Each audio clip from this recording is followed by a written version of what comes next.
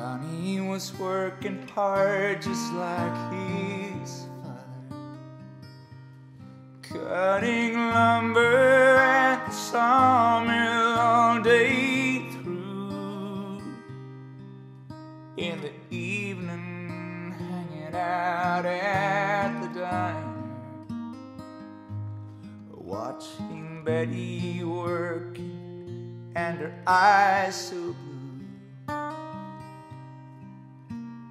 Betty was the girl he'd always wanted, but she was married to a man doing time.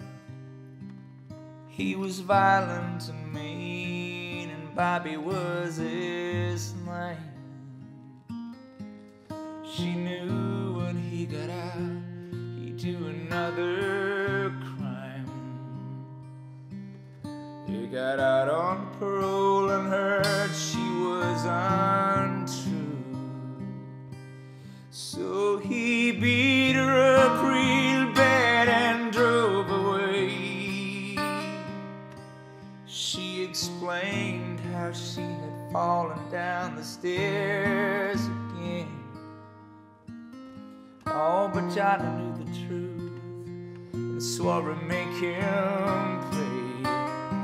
He put the hammer down and thundered down the road. He drove all night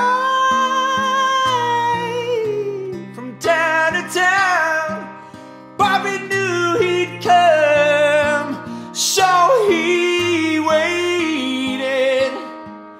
At the break of dawn, he shot poor Johnny down.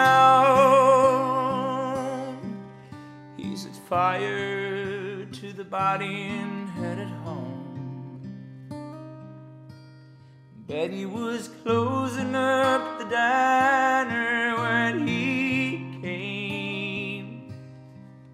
She bolted the door, but he brought gasoline. And through the flames she called out Johnny's name.